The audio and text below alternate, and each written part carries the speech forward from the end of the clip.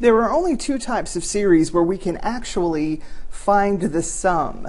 We know a geometric series is one of the few series where we can actually give an explicit formula, the sum equals a over 1 minus r.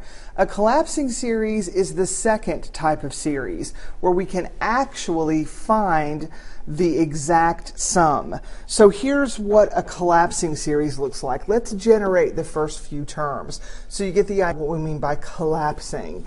And so we're going to start with k equal 1. And so we have 1 plus 2, 1 plus 3. There's the first term. And then the second term would be 1 over 2 plus 2 and 2 plus 3. And then the third term would be 1 over 3 plus 2 and 3 plus 3. We could find values for these. We'll keep going. The kth term, which they've actually given us, akin to the nth term, but in terms of k, so we call it the kth term. And this is an infinite series, so the sum continues to go on and on and on. So let's clean this up a bit. We have 1 over 3 times 4 plus 1 over 4 times 5 plus 1 over 5 times 6, and then so on.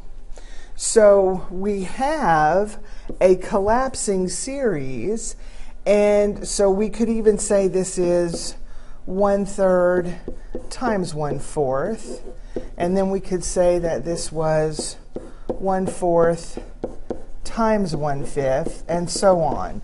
It's not clear that we are actually going to collapse here, but what is clear is that each of these terms, here's the first term, and here's the second term in our kth term, that they share a common value based on k. So what we're going to do when we have something that is of this form that appears like it could be a collapsing series is we're going to use some algebra on it. And what we're going to do in this form, it's difficult to recognize a collapsing series.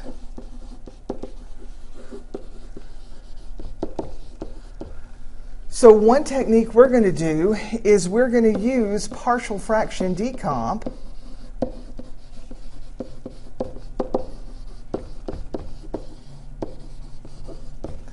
and change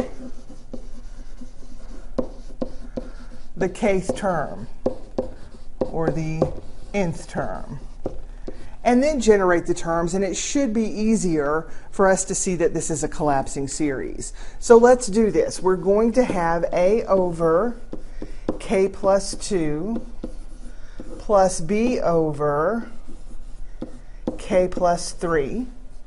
And that has to equal this, right? So we have a times k plus 3 plus b times k plus 2, and that has to equal 1. Well, I'm going to substitute in k equal -3. That forces my a term to go to 0. Here, -3 plus 2 is just -1, so negative b equals 1. So b is -1. And I'm going to substitute in k equal -2. That's going to force my b term to go to 0. So here, -2 plus 3 is positive 1a equals 1. So I can take, using partial fraction decomp, this kth term and equivalently write it as 1 over k plus 2 minus 1 over k plus 3. That is algebraically equivalent. And so I'm going to use that. The kth term can equivalently be written in this form. And algebraically we proved that. So now let's generate the first few terms, starting at k equals 1. And 1 plus 2 is 3, so that's 1/3. 1 plus 3 is 4, so that's 1/4. There's the first term. The second term, where k equals 2, is 1/4 minus 1/5. The third term, where k equals 3, is 1/5 minus 1/6. And we would keep going to the kth term, k plus 2 minus 1 over k plus 3, and we recognize it continues to go. And in this form, it's much easier to see why we call this a collapsing series, because this minus 1/4 and that plus 1/4 have a sum of 0. This minus 1/5 and plus 1/5 have a sum to 0. Now, I didn't show all of those infinitely many terms in there up to the kth term, but I can see a pattern that this minus 1/6 will cancel with a plus 1/6 that's going to be in that next term. And I know that that is going to continue, that trend is going to continue, and that there's going to be some term here that's going to cancel with that term. And so what I'm going to be left with is I'm going to be left with a sum of 1/3 minus 1 over k plus 3. And that is the actual sum. We might call that the kth partial sum. And remember from our geometric work that now we're talking about a series. The series of partial sums, if I put that kth term in there, then the result of this sequence here, this is the kth term in the sequence, I should say. And so I know that all I have to do is determine what that kth term is doing as k tends toward infinity, and that's going to be the actual sum of my series. And so as k goes to infinity, that term goes to 0. So the actual sum of this collapsing series is 1/3. And since I have an actual sum, since that didn't go to infinity or is a limit that I cannot define and say that it does not exist, this series converges and converges to a value of 1/3. So collapsing series are something that we will occasionally see on the exam. We don't see them super often, but we will occasionally see collapsing series, and I wanted you to know that it won't always be the subtraction of two terms. Sometimes you may have to do partial fraction decomp and put it in a form where you could actually find the sum, generate some terms, see what kind of pattern is going on in canceling your terms. Now, here is a collapsing series that's actually a fraction minus a fraction. And that's what we're going to look for when you see a fraction minus a fraction. That is a big clue that you are looking at a collapsing series. So look for that.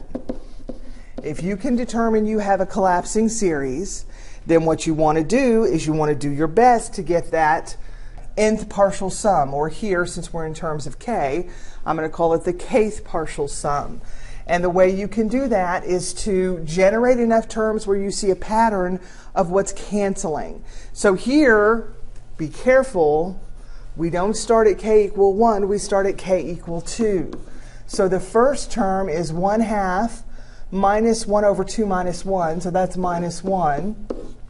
The second term, where k equals 3, is 1/3 minus 1 over 3 minus 1, or minus 1/2. I'll generate some more terms here, where k equals 4 is 1/4 minus 1/3. And we go all the way down, and we do need to write that we recognize this is an infinite series, that it's going to just keep going and going and going and going. And now we're looking for the pattern of how things cancel, because that's going to determine what's happening here, and most importantly, which one of those terms gets canceled.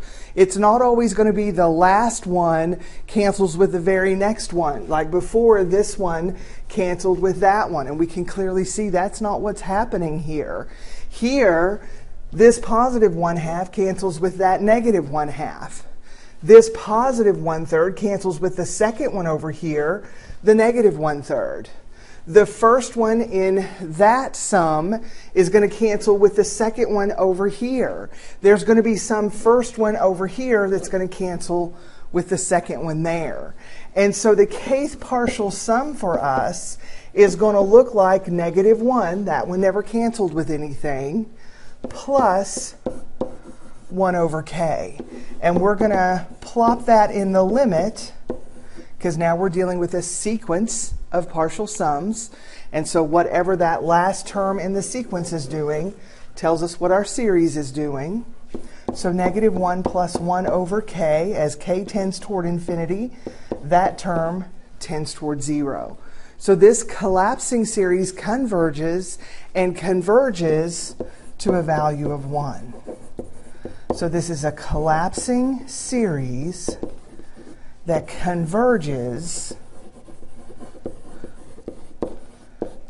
to -1. All right, so I'm not going to spend a whole lot of time. We're not going to see a whole lot more collapsing series. I will be really honest with you. I've used this as an example because this particular collapsing series I've seen on several prior tests. So just make sure that the process that you use is to generate enough terms to see which of these two terms is going to cancel. Make sure that you carry with you all the information from the first few terms that didn't cancel. Find your nth partial sum and then plug that into a limit as n goes to infinity, and that's going to be the sum of your series. All right, so come to class next time and we'll do some homework problems on collapsing series.